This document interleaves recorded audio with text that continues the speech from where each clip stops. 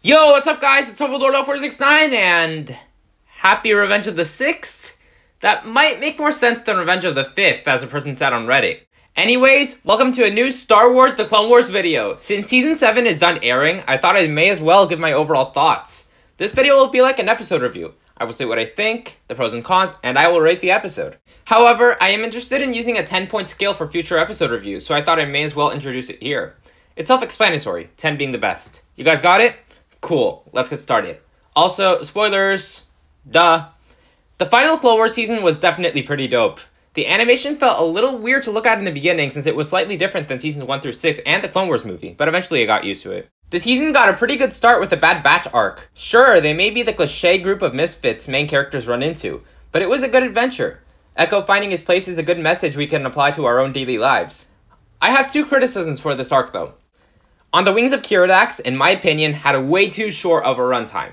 Clone Wars is story-based, so the episode should have run over 20 minutes. Also, there were a lot of filler storylines added, such as finding Echo's true loyalty, which I felt were not necessary with relevance to the plot.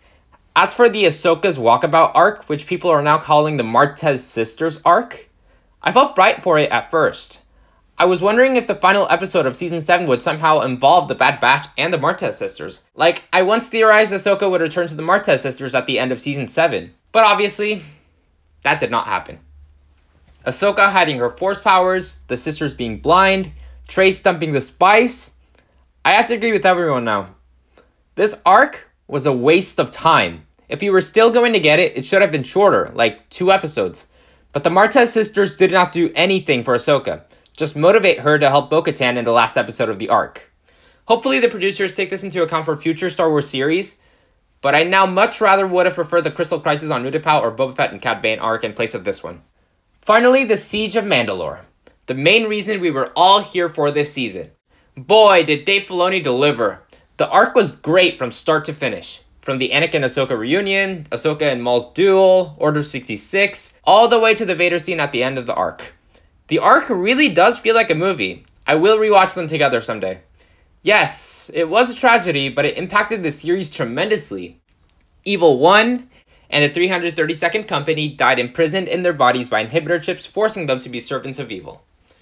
This perspective of Order 66 added a lot of tragedy, not just to the series, but the prequel era itself. I liked all the references to Rebels in it, plus the transition into the Imperial era. Overall, if I had to rate the season, I would give it 8.5 out of 10. Yes, it was a good season. I praised the Bad Batch and Siege of Mandalore arcs. However, the Martez Sisters arc was a waste of time and just took up space in the middle of the season, so it prevents the season from being perfect. That's pretty much all I have to say. I'm sad this was the last Clone Wars season, but it's good to at least appreciate what we got. Stay tuned for more Clone Wars videos that we will release throughout the week. Thank you so much for watching, guys, and I'll see you in the next one. Peace!